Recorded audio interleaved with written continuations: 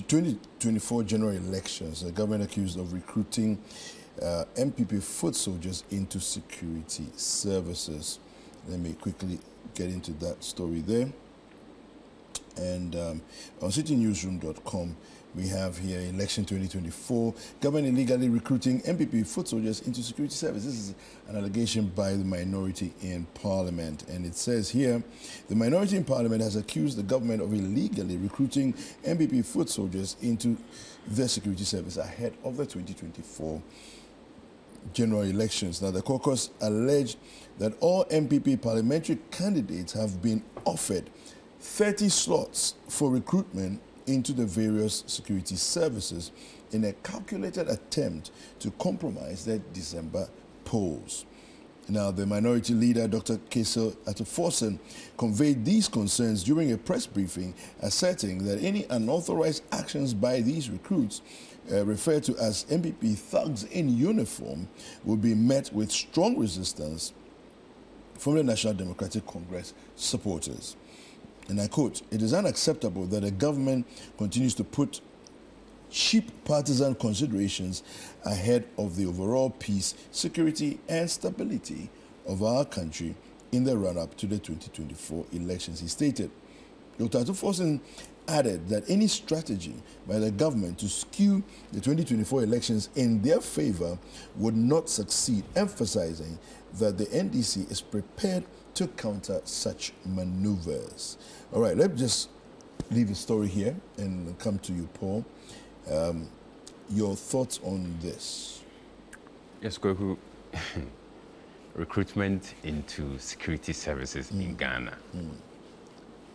It's a very funny one, you know, and it's quite funny. Both parties are to be blamed for all these. All right. You cannot pinpoint at NPP today and turn around and forget what you also did yesteryears. The NDC pretty much did the same in the years that they were in office. I mean, we've read stories of political affiliates and party members giving slots, you know, here and there during enlistment. Sometimes you have the original enlistment done, gone through the right processes and channels. Then they put the list elsewhere, and before you know, order from above brings a special list, and they are the ones recruited. All right. So again, the hula baloo about who is recruiting who and all of that. I mean, our politicians must understand that these are practices both of them have been doing. If it is the ordinary Ghanaian going in terms of meritocracy, I'm sorry, he wouldn't get it. Look, they can queue all they want to queue at Elmina, wherever, any of the regionals centers that they've been recruiting. They go through all the processes, and at the end of the day, you have a protocol list that is given to these people or personnel to go by, whether you like it or yes. I mean, there have been situations where people have paid cash to be recruited into the army or the police, and even with that, they do not get access. Why? Because there's a special list elsewhere. It is not who you know, and it is not who knows you, but it is who knows you and knows you better. That you can even mention your name. That end, you can get access. But where you and I come from, Pramkese or Epinaman, or Amon from in Chebi, there is no way you get access, either through the fire service or the police or the army or whatever. So unless a politician holds your hand, and it should not just be any politician, somebody in good standing, perhaps an interior minister or a minister of state, or maybe an MP. All right. There have been situations where you find MPs you know, campaigning that, oh, I was able to give a certain number of my constituents into the security forces, and today, and they boast of this proudly. Yeah. And it did not start yesterday. It did not start today. This is something that's been recurring over the years. And until we as a nation decide deliberately that enough is enough, we are not going to allow our politicians to be always recruiting for us. Yeah.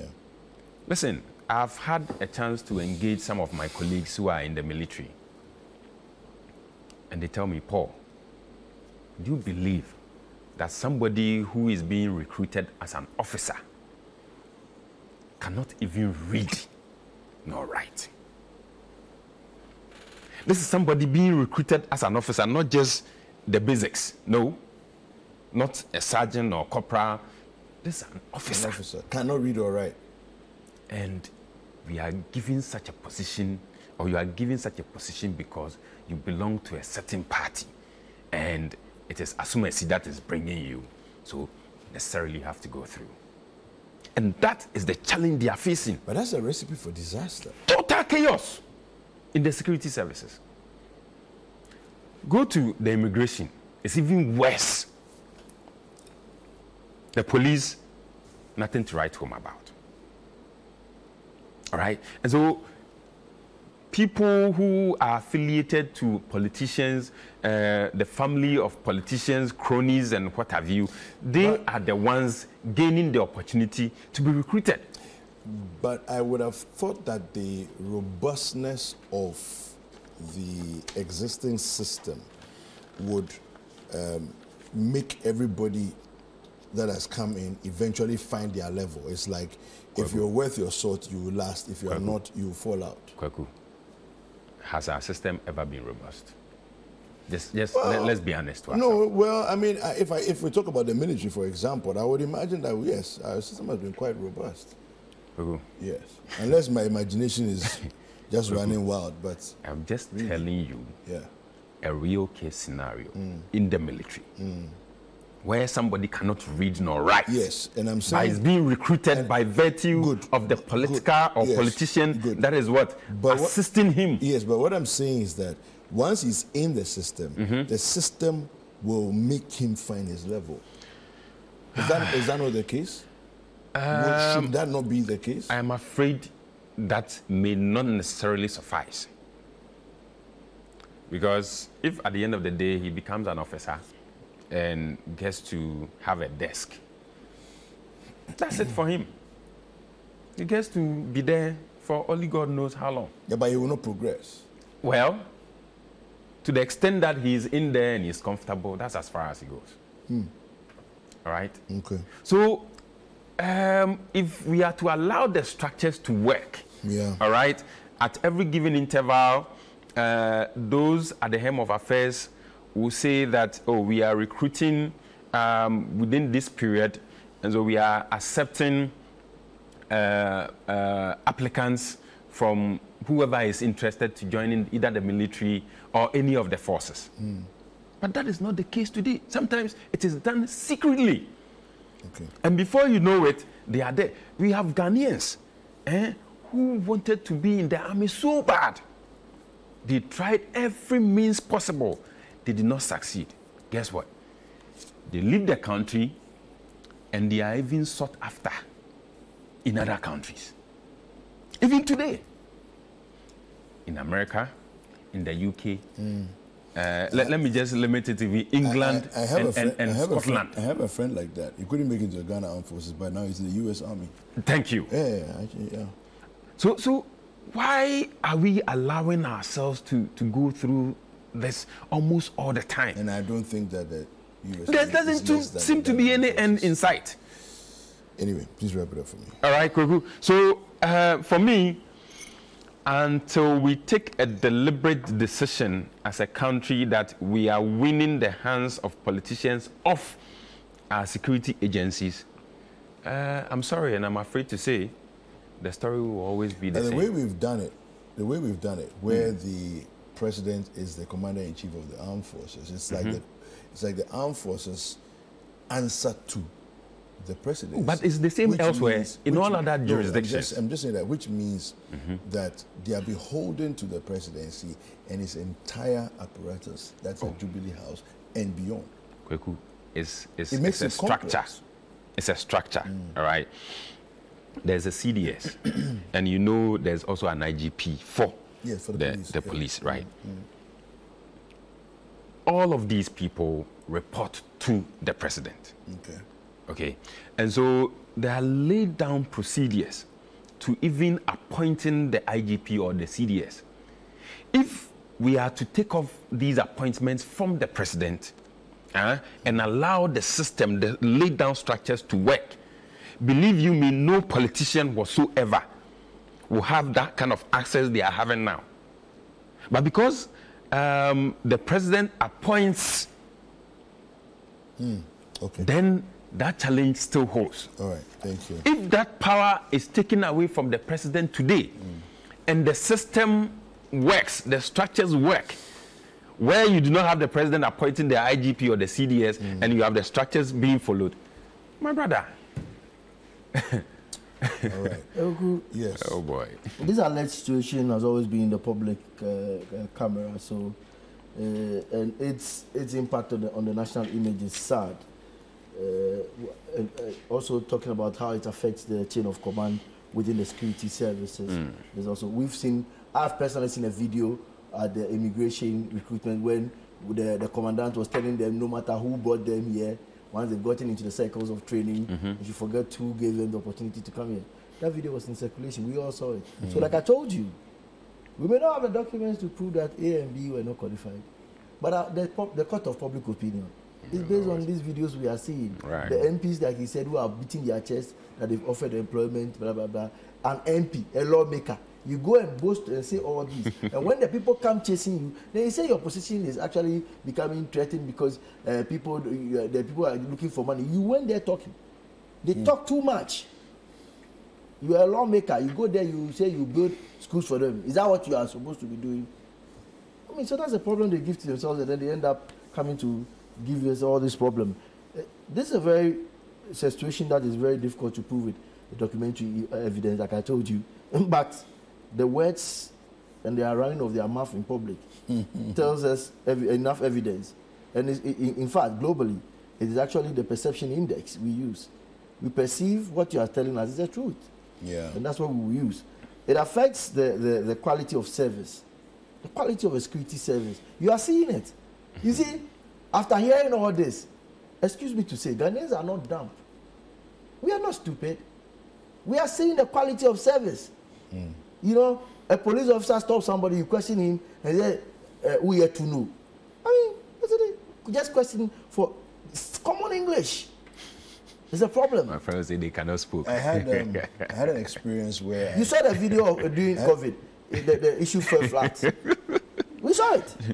Your argument has fallen flat. You saw it. I have an experience where a few years ago we were carjacked at gunpoint. Wow. At home, as my dad of blessed memory drove into the house and they took the car from him. When we reported to the police at the ABC Junction, Achimota Police Station, ABC Junction, the one at the Mount 7 Police Station. When we reported it there, the officer in charge, he couldn't write English.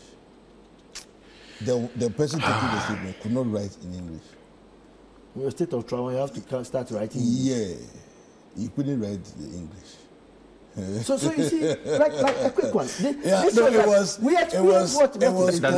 very confusing. It was very confusing for me because I had never seen anything like that before, and I couldn't believe that the front-facing person.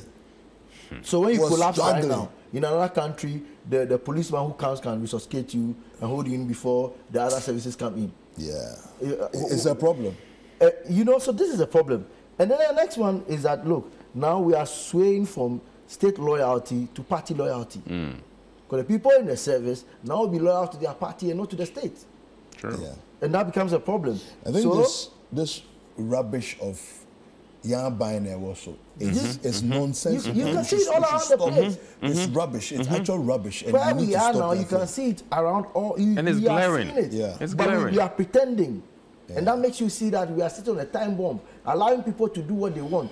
This is a recipe for violence, like you said. And then the international image is at risk. You know, when we go for the peacekeeping, Ghanaian soldiers, they've been touted as the Highly respected. Highly respected. When in recent times, the police service also had the opportunity, the police were going. It's been a clap for us all through. So what are we doing when we do these ones? Look, let us be very careful. I mean, now we'll be counting on the media and other informants to bring. We believe you with your investigative journalism. Some of these things must come out.